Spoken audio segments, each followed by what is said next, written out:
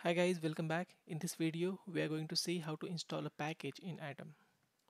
So let's launch Atom. You can use this process to install any package.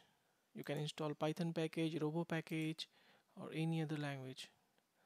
Here in installation tab, type for Python and you'll see all the packages that are available. Pick a particular package, click on install.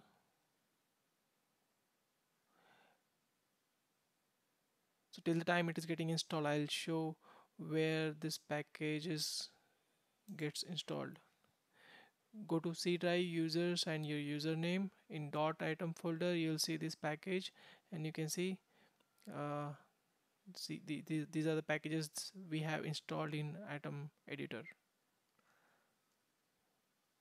and you can see this package is installed.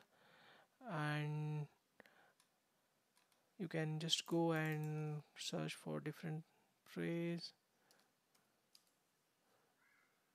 robo,